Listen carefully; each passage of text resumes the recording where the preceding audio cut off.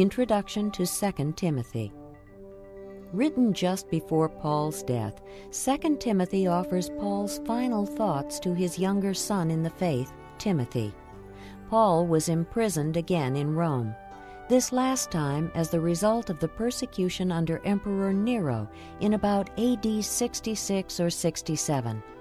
In a cold cell with some writing materials, he reminds Timothy what is truly important and encourages him in the faith. Timothy must have read and reread every word many times. This is Paul's most intimate and moving letter, and also his last. Tradition suggests that Paul was beheaded near Rome. 2 Timothy, Chapter 1. Paul, an apostle of Christ Jesus by the will of God, according to the promise of life that is in Christ Jesus. To Timothy, my dear son, grace, mercy, and peace from God the Father and Christ Jesus our Lord. I thank God, whom I serve as my forefathers did with a clear conscience, as night and day I constantly remember you in my prayers. Recalling your tears, I long to see you, so that I may be filled with joy. I have been reminded of your sincere faith, which first lived in your grandmother Lois and in your mother Eunice, and I am persuaded now lives in you also. For this reason I remind you to fan into flame the gift of God, which is in you through the laying on of my hands. For God did not give us a spirit of timidity, but a spirit of power, of love, and of self-discipline. So do not be ashamed to testify about our Lord, or ashamed of me, his prisoner, but join with me in suffering for the gospel by the power of God, who has saved us and called us to a holy life, not because of anything we have done, but because of his own purpose and grace. This grace was given us in Christ Jesus before the beginning of time, but it has now been revealed through the appearing of our Savior Christ Jesus, who has destroyed death and has brought life and immortality to light through the gospel. And of this gospel I was appointed a herald and an apostle and a teacher.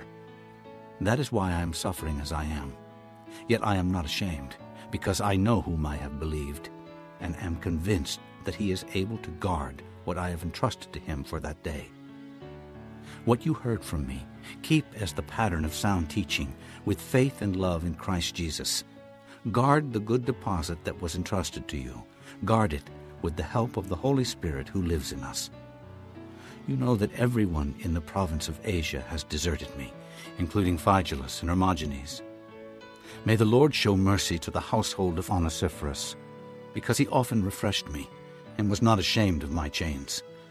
On the contrary, when he was in Rome, he searched hard for me until he found me. May the Lord grant that he will find mercy from the Lord on that day. You know very well in how many ways he helped me in Ephesus. Chapter 2. You then, my son, be strong in the grace that is in Christ Jesus. And the things you have heard me say in the presence of many witnesses entrust to reliable men, who will also be qualified to teach others. Endure hardship with us like a good soldier of Christ Jesus. No one serving as a soldier gets involved in civilian affairs. He wants to please his commanding officer. Similarly, if anyone competes as an athlete, he does not receive the victor's crown unless he competes according to the rules. The hard-working farmer should be the first to receive a share of the crops. Reflect on what I'm saying, for the Lord will give you insight into all this. Remember Jesus Christ, raised from the dead, descended from David. This is my gospel, for which I am suffering even to the point of being chained like a criminal. But God's word is not chained. Therefore I endure everything for the sake of the elect, that they too may obtain the salvation that is in Christ Jesus with eternal glory.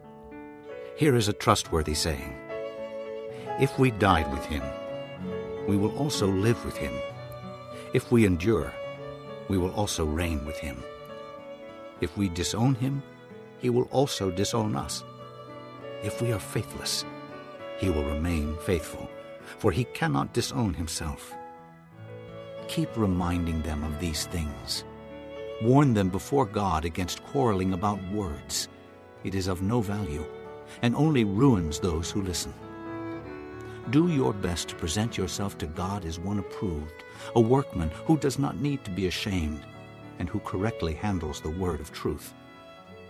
Avoid godless chatter, because those who indulge in it will become more and more ungodly.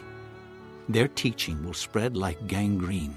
Among them are Hymenaeus and Philetus, who have wandered away from the truth. They say that the resurrection has already taken place, and they destroy the faith of some.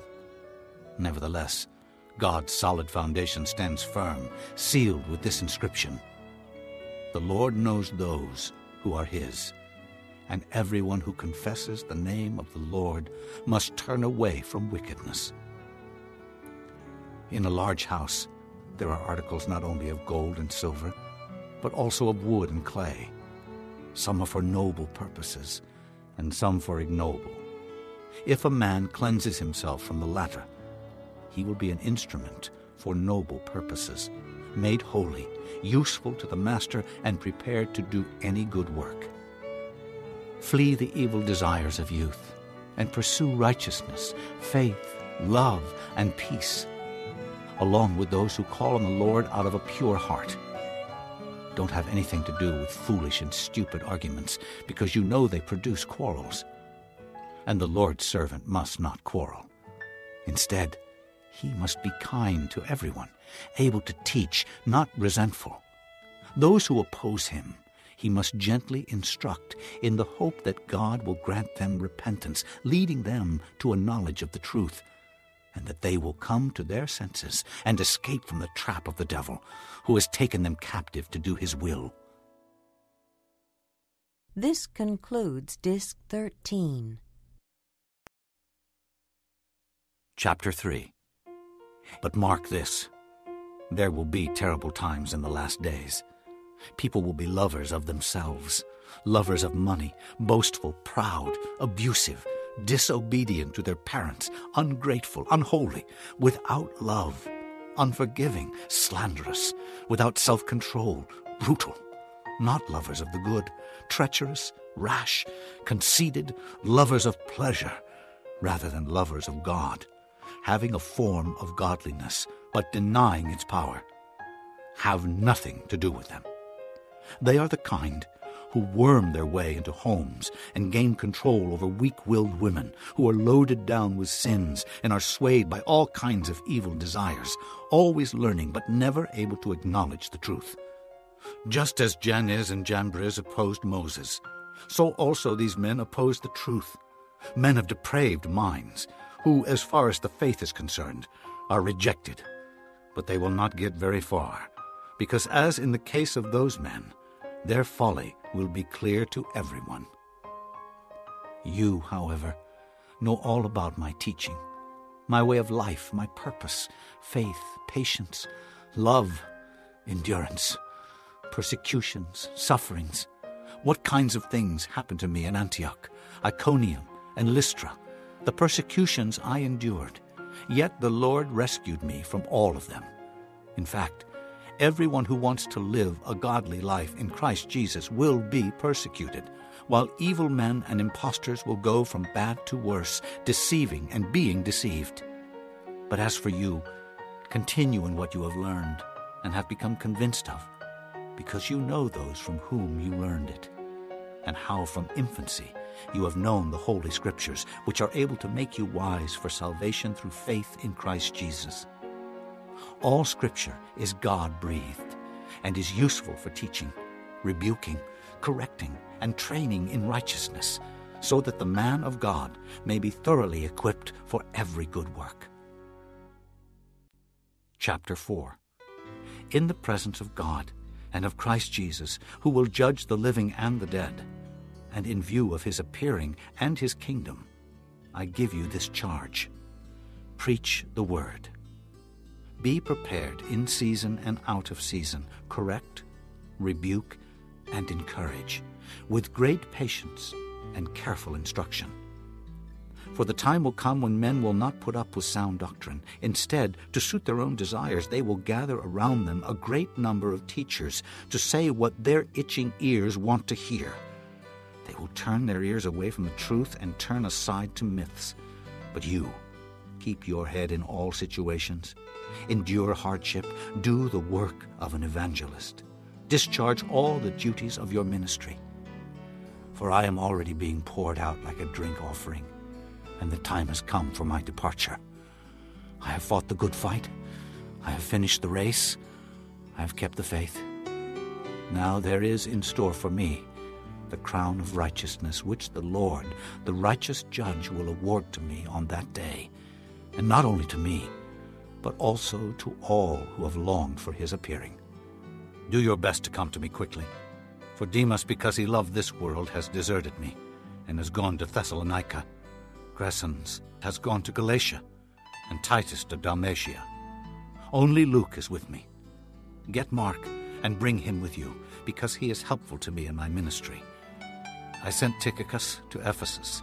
When you come, bring the cloak that I left with Carpus at Troas, and my scrolls, especially the parchments. Alexander the metalworker did me a great deal of harm. The Lord will repay him for what he has done.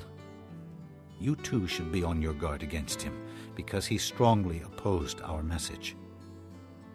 At my first defense, no one came to my support, but everyone deserted me. May it not be held against them. But the Lord stood at my side and gave me strength, so that through me the message might be fully proclaimed, and all the Gentiles might hear it.